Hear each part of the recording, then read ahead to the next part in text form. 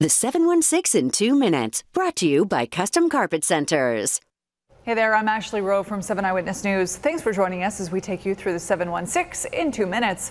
You can start to expect far fewer restrictions for restaurant owners and customers. Governor Andrew Cuomo says the 12 a.m. curfew will be lifted next month. Restaurants can serve people past midnight outside on May 17th and inside on May 31st. 6 feet of social distancing is still required, and you must wear a mask if you are not sitting at a table. The state legislature also repealed an executive order from the governor that required you to order food along with any alcoholic beverage. That repeal goes into effect immediately.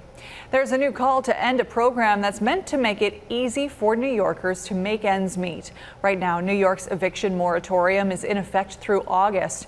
This means you cannot be kicked out of your home for missing rent because of the pandemic.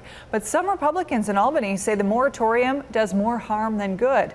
They claim this is making it too tough on local landlords who depend on rent as part of their income. A woman whose long legal fight led to reform is now being sued.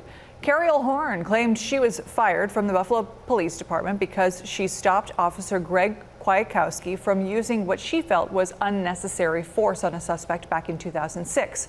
Well, Horn was recently awarded back pay, a full pension, and other benefits.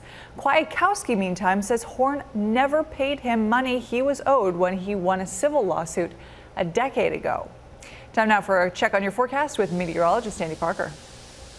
You got it. Boy, the warm weather is heading away. Take a look at this. It'll probably sum up the day as we have plenty of puddles coming our way on a soggy Thursday as temperatures are turned cooler in the 50s. Enjoy. The 716 in 2 minutes, brought to you by Custom Carpet Centers.